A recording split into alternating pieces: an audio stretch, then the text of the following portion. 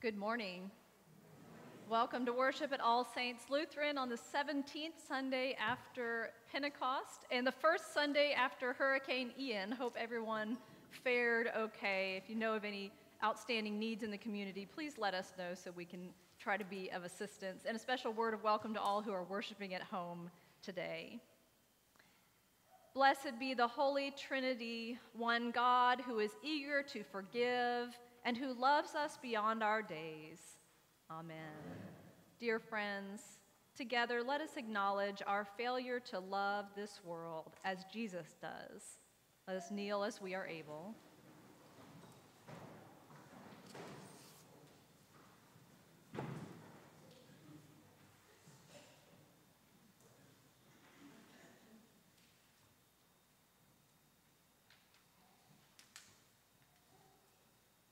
God of mercy and forgiveness, we confess that sin still has a hold on us. We have harmed your good creation. We have failed to do justice, love kindness, and walk humbly with you. Turn us in a new direction. Show us the path that leads to life. Be our refuge and strength on the journey through Jesus Christ, our Redeemer and friend.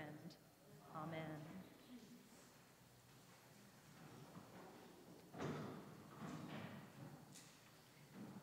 People of God, your sins are forgiven, and you are made whole. God points the way to new life in Christ, who meets us on the road. Journey now in God's abiding love through the power of the Holy Spirit. Amen.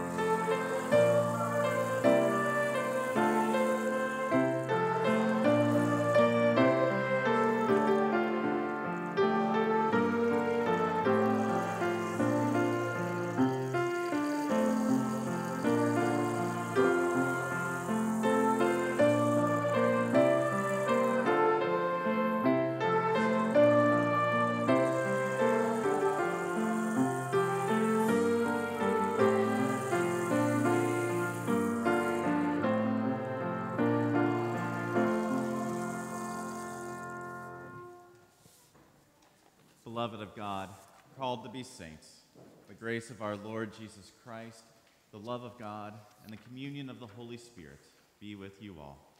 And also with you.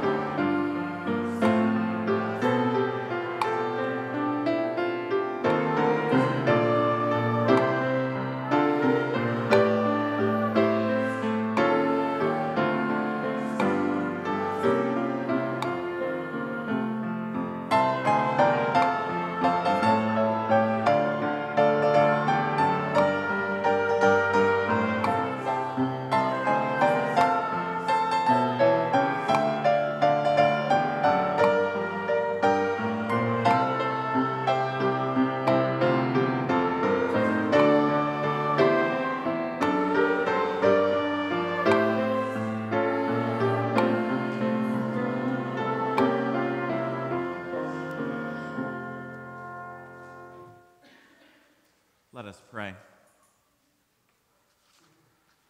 Benevolent, merciful God, when we are empty, fill us. When we are weak in faith, strengthen us. When we are cold in love, warm us, that with fervor we may love our neighbors and serve them for the sake of your Son, Jesus Christ, our Savior and Lord. Amen. You may be seated.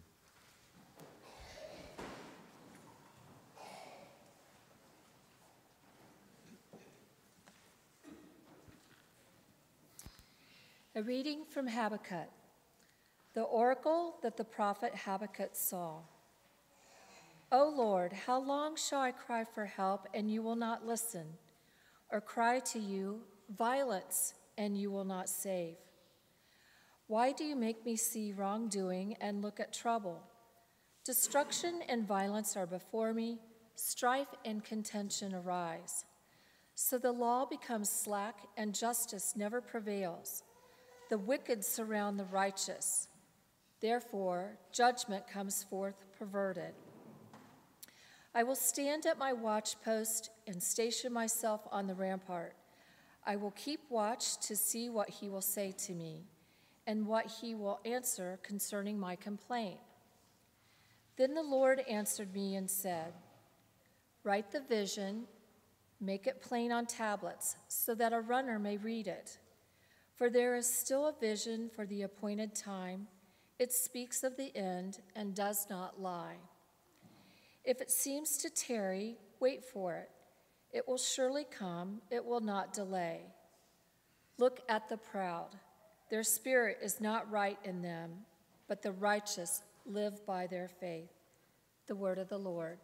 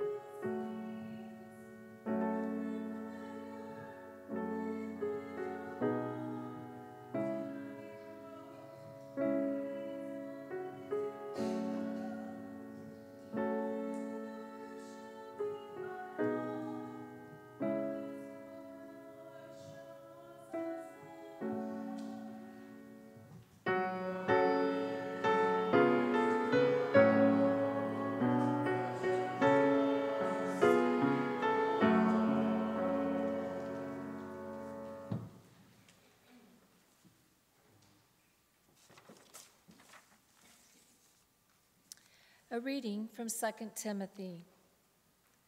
Paul, an apostle of Christ Jesus by the will of God, for the sake of the promise of life that is in Jesus Christ, to Timothy, my beloved child, grace, mercy, and peace from God the Father and Christ Jesus our Lord.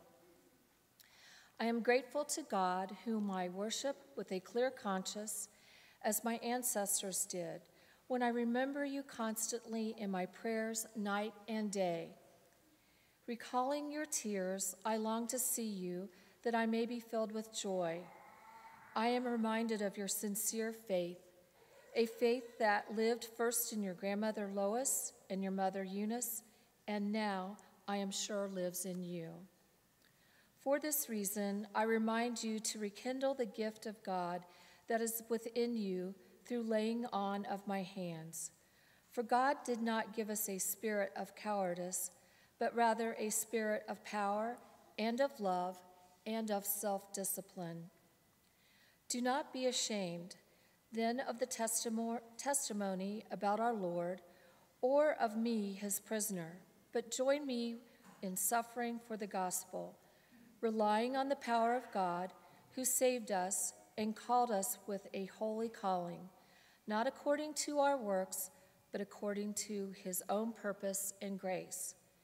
This grace was given to us in Christ Jesus before the ages began, but has now been revealed through the appearing of our Savior, Christ Jesus, who abolished death and brought life and immortality to light through the gospel.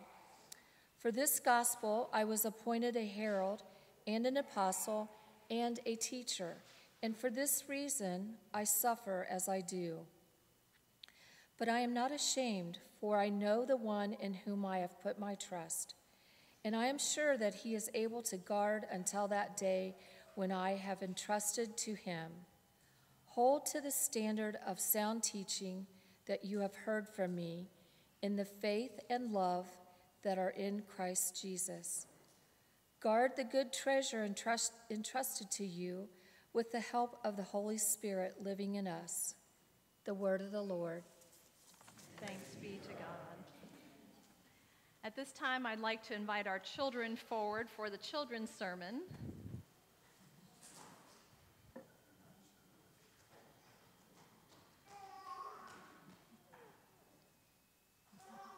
Good morning. I'm so happy to see you guys here. Oh, here comes one more.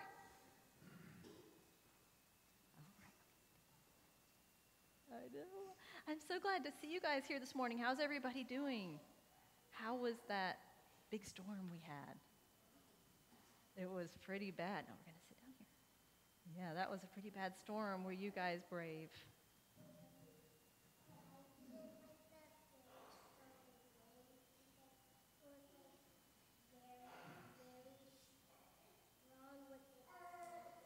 I know, that's how I felt.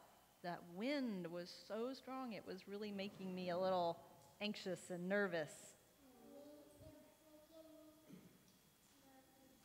I know, I'm so glad that we were all safe and the power went out at your house? Yeah. Your house is safe and strong?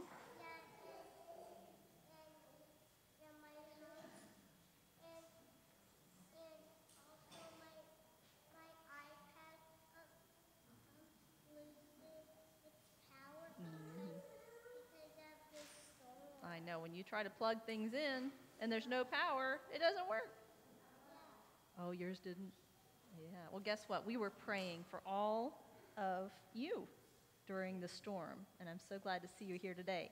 I want to talk about one last thing. We've been talking about some different things in the church that are special. There's 3 special things up front here that have glass.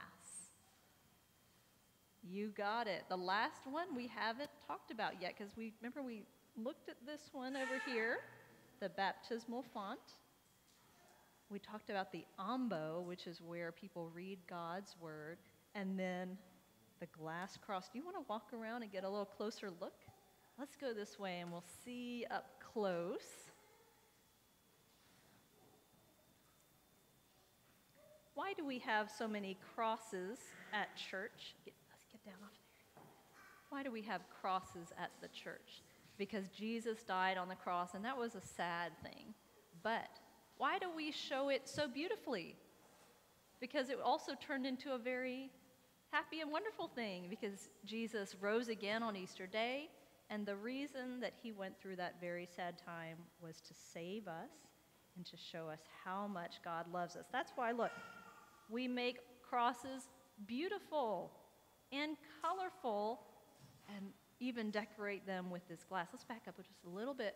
what do you see in the middle of that glass circle? Let's back up just a little bit. What's on there?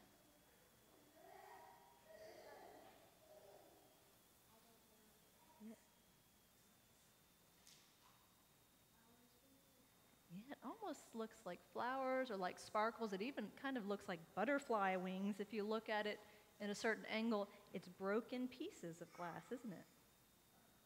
And you know what? Even though that glass is broken, the light shining through makes it look so beautiful. I want you guys to think about that. When we think about the cross, even though the cross was a time when Jesus gave his body to be broken for us, God made something beautiful out of that gift. And he raised Jesus on Easter. And guess what? Even when we feel like we may have done wrong and we feel broken sometimes, God's light makes us beautiful too. Can we have a prayer about that together? Let's fold our hands. Yes.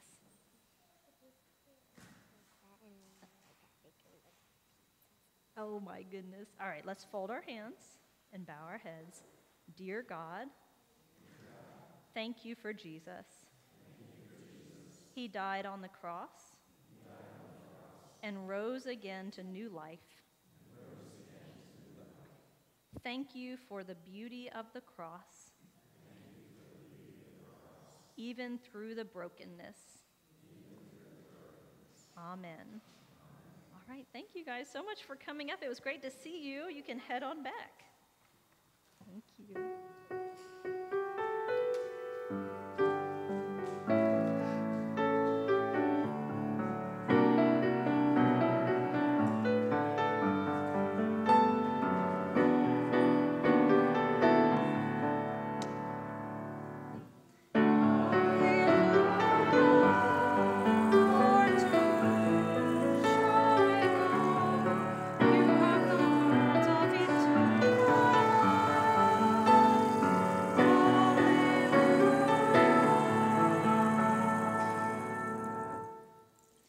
The Holy Gospel according to Luke. The apostles said to the Lord, "Increase our faith." The Lord replied, "If you had faith the size of a mustard seed, you could say to this mulberry tree, 'Be uprooted and planted in the sea,' and it would obey you. Who among you would say to your slave who has just come in from plowing or tending sheep in the field, 'Come here at once and take your place at the table'? Would you not rather say to him, 'Prepare supper for me. Put on your apron and serve me while I eat and drink. Later you may eat and drink'? Do you thank the slave for doing what he was commanded? So you also, when you have done all you were ordered to do, say, 'We are worthless slaves. We have done only what we ought to have done.'" The gospel of the Lord. Praise to you, O Christ. You may be seated.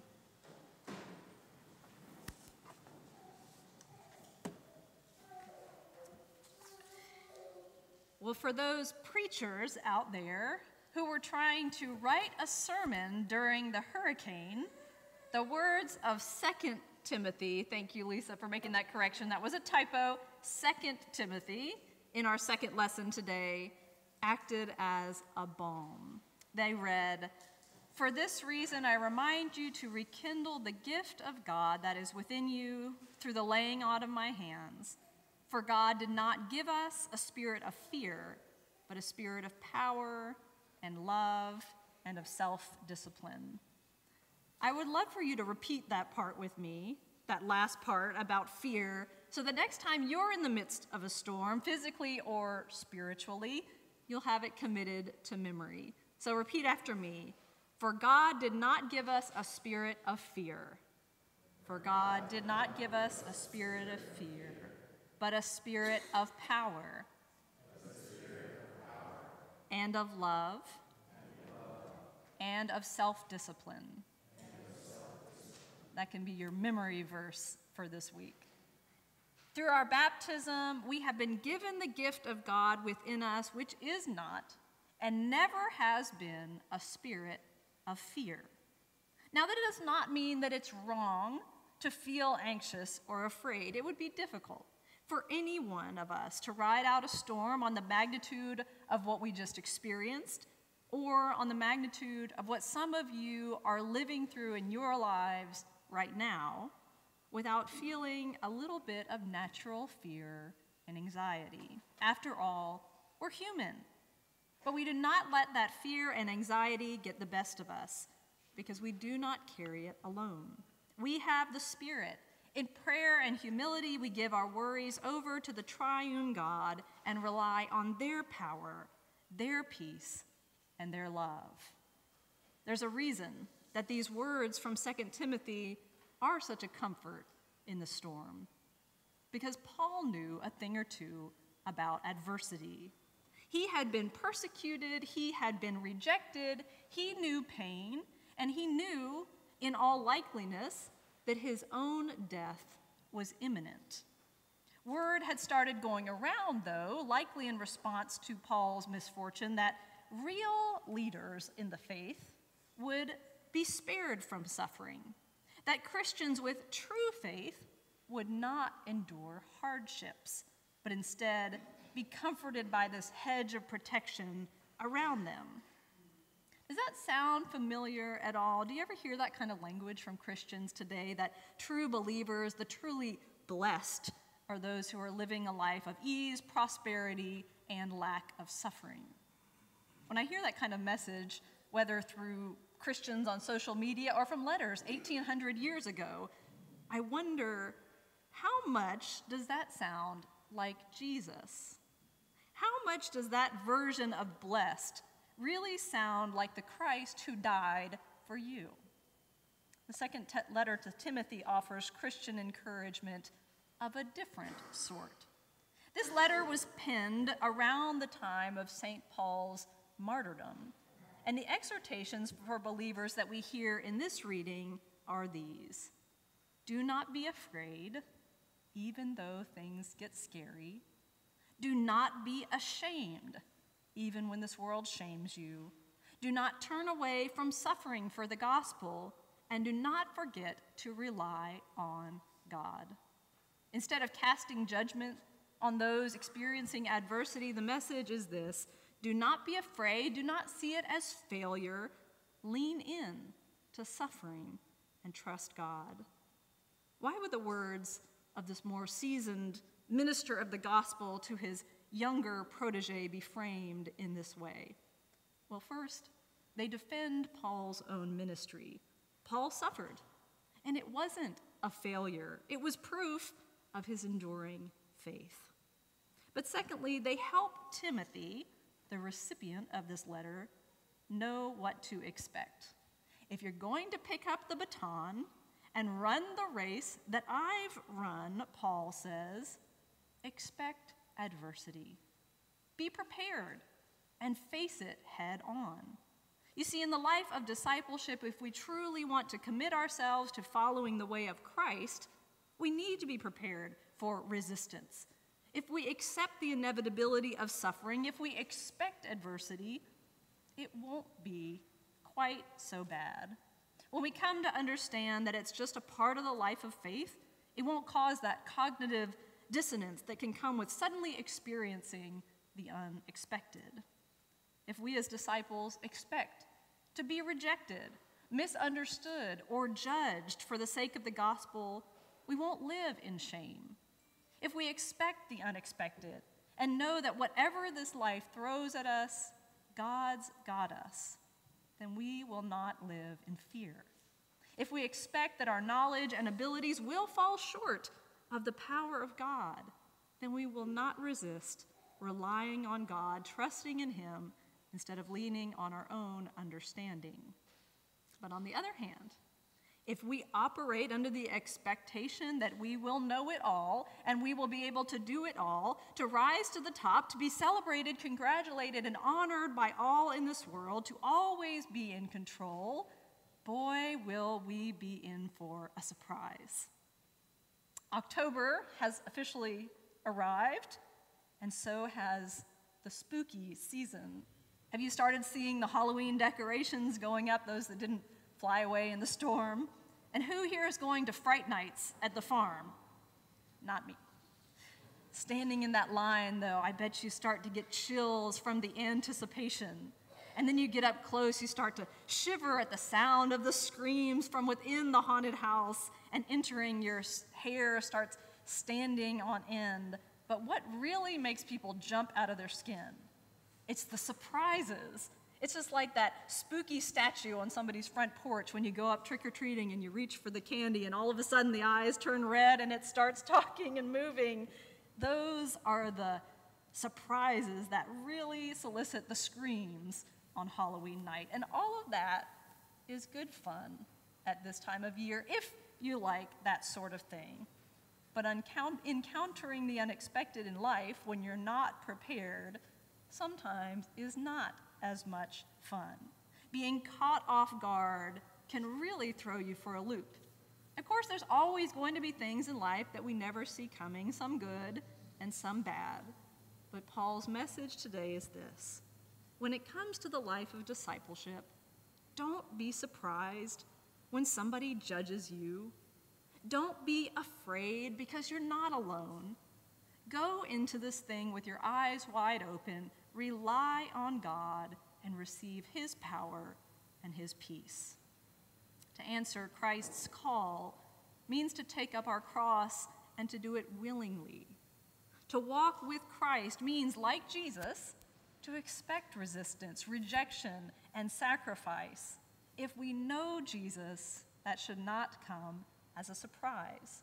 And if we know Jesus, we know we do not bear it alone. Like him, we have the gift of God within us, the gift of the Spirit, who is a spirit of power and of love and of self-discipline. But to someone unfamiliar with the gospel of Jesus, all of this probably sounds like nails down a chalkboard. It is so antithetical to the self-reliant, self-promoting attitude of the world. But to those of us who, like Timothy, have been taught by the Loises and the Eunices of this world in our lives, the mentors of faith who have gone before us, to us, this message will sound as familiar as those old Sunday school songs they sang to us as children. We who have been shown the life of faith can have peace because we know, and we trust that for us, Christ has already won the victory over fear, over shame, over suffering. We are confident that while our temporary anxieties and affliction may affect us now, in all these things, we are more than conquerors through him who loved us. We call Christ the firstborn of the dead, the firstborn of the resurrection. He has made us more than conquerors. He has gone before us to prepare the way so that we will live fully into that victory in the life to come. You see, Jesus has already welcomed us into his kingdom, but we're still living in this chronos time, this linear time. That's why we still have to be confronted with fear and rejection and suffering. But our victorious Lord Jesus, along with all those saints who have now departed from this world, are already living fully in Kairos time, God's time. And in Kairos time, all suffering has ended. In Kairos time, the dawning of the kingdom of God has already come in its fullness. And every injustice has been undone, and every inequity has been overcome, and God has already wiped every tear from all faces. In a paradoxical way, those of us who believe exist in a reality where the kingdom has already come in Kairos time, even while we're still here traveling through Chronos time. Kind of hurts your brain to think about it, doesn't it? Because we believe in a God who is bigger than our day-to-day existence, bigger than our fears and hang-ups, bigger than our shames, our losses, and our suffering, the God in whom we live and breathe and have our being has already won the victory over all these things through our Lord Jesus Christ. Now, I have to admit that I stepped away from this sermon for a while because there was a time when the wind and the rain, as some of our kids were describing, started really intensifying, and I was not able to focus on anything else. I was doing pretty good there for a while, trying to be the master of my fears, but when those winds really started howling and the debris started raining down, I started realizing that I really wasn't dealing with it as well as I thought I was. But it just so happened that shortly after the strongest bands of the storm arrived, the eye of the hurricane, or at least the version of the eye that we got here in this area, arrived. And I had to run back to my sermon because isn't it so often that it's at the height of the storm that we receive the grace that we need? Nobody wants to be in a storm so intense that it takes up all your energy just to get through it. But isn't that exactly when God's grace arrives in a way that you just can't miss it, just like the eye of the hurricane? So when the storm is threatening your peace, or the winds of change are blowing, or the clouds start making you feel that this world is getting darker, just remember 2 Timothy, do not be afraid. God's grace is sufficient for you. Do not be ashamed. You have a place in the kingdom. Do not turn away from suffering, for you are walking in the footsteps of Jesus. And do not forget to rely on God. Amen.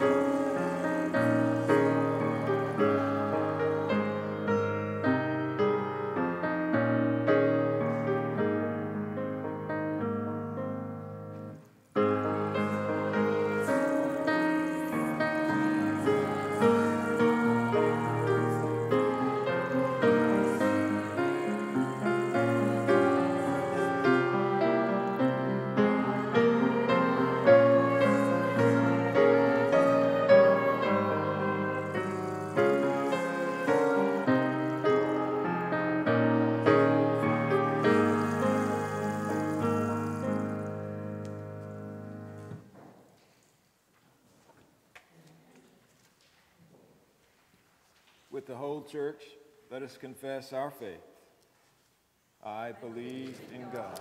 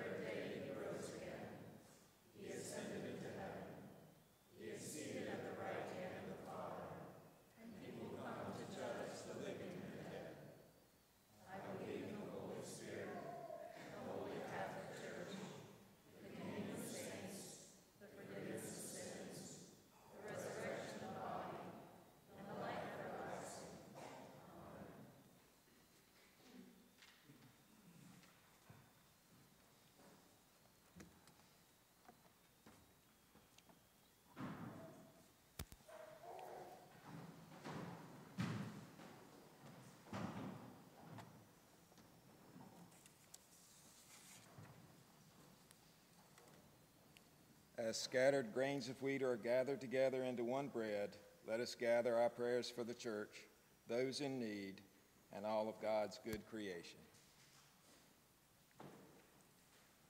We pray for your holy church in every place and for those who serve the example of Christ. We especially pray for our pastors and administrative staff.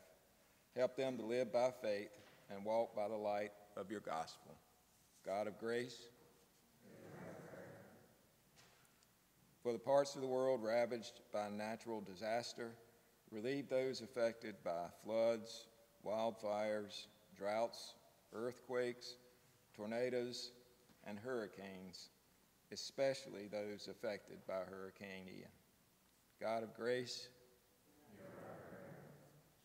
for every nation and for those entrusted with authority, grant our leaders self-discipline in all things and inspire them with love for your people.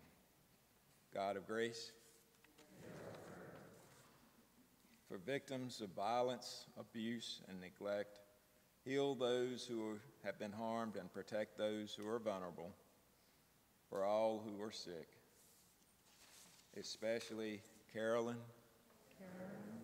Grace, Lynn, Marie, Irma, Elizabeth, Stephen, Chuck, Claire, Pete, Asta, Debbie, May, Lucy, Tina, Kelly, Anna, Gloria, and those we name before you now.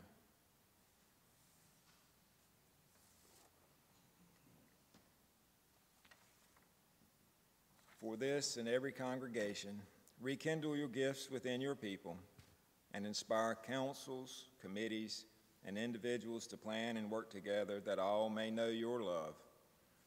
Bless our All Saints knitters and their prayer shawl ministry. God of grace, gathered together in the sweet communion of the Holy Spirit, gracious God, we offer these and all our prayers to you through Jesus Christ, our Savior. Amen.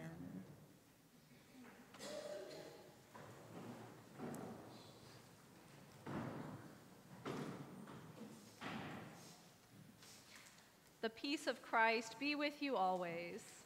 And also with you. Let us share that peace with one another.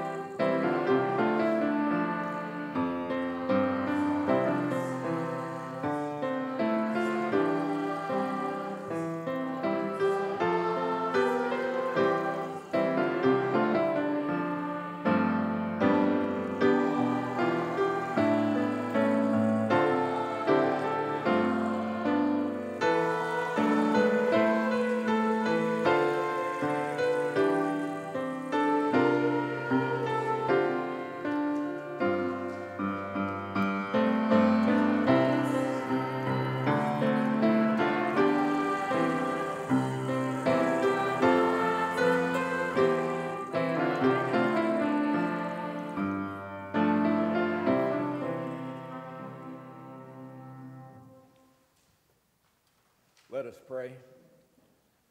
Glorious God, in your great love you richly provide for our needs. Make of these gifts a banquet of blessing and make us ready to share with all in need through Jesus Christ, who sets a table for all. The Lord be with you. And also with you. Lift up your hearts. We lift them to the Lord. Let us give thanks to the Lord our God. It is right to give our thanks and praise. It is indeed right, our duty and our joy, that we should at all times and in all places give thanks and praise to you, almighty and merciful God, through our Savior Jesus Christ, who on this day overcame death and the grave, and by his glorious resurrection opened to us the way of everlasting life. And so with all the choirs of angels, with the church on earth and the hosts of heaven, we praise your name and join their unending hymn.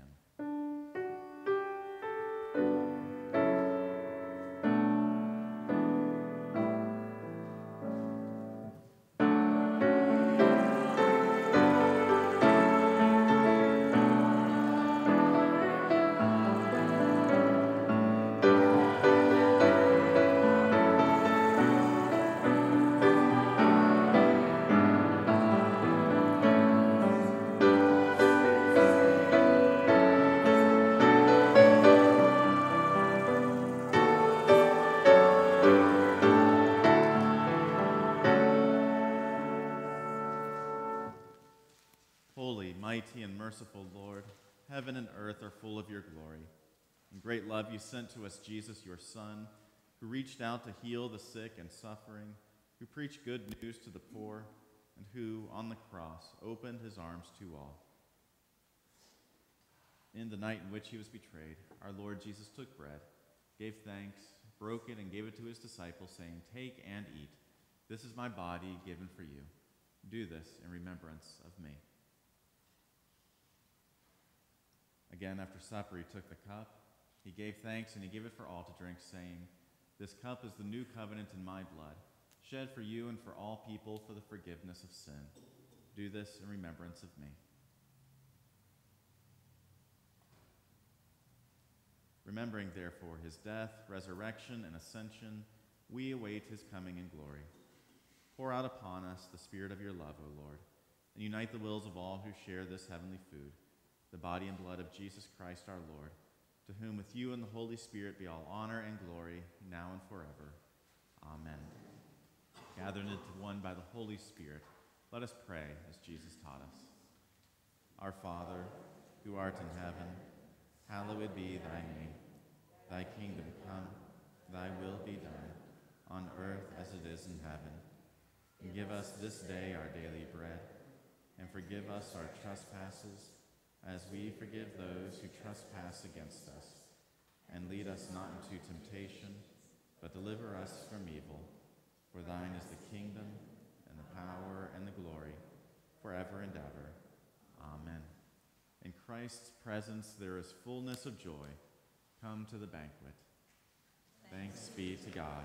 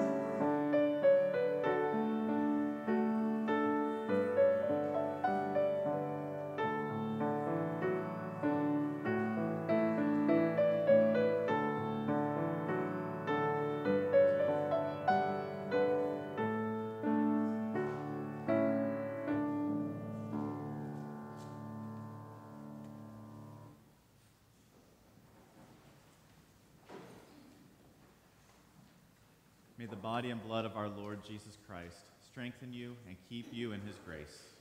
Amen. Let us pray. God of the abundant table, you have refreshed our hearts in this meal with bread for the journey. Give us your grace on the road that we may serve our neighbors with joy for the sake of Jesus Christ, our Lord. You may be seated for announcements. Well, I'm glad that storm has passed well enough for us to gather this afternoon for the blessing of the animals. So if you have any furry friends at your house that you'd like to bring, we're going to meet out at the Kessner Center grassy area out there. Please do bring something to sit on, either a blanket or a folding chair or something. Make sure that all dogs are on leashes just to make sure they can all be blessed and peaceful and not fighting.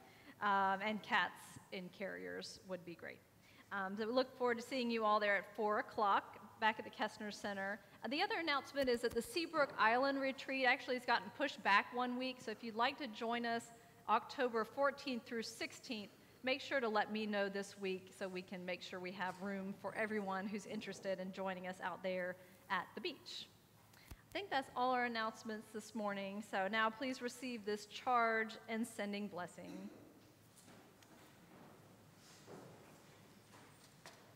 Go out into the world in peace. Have courage.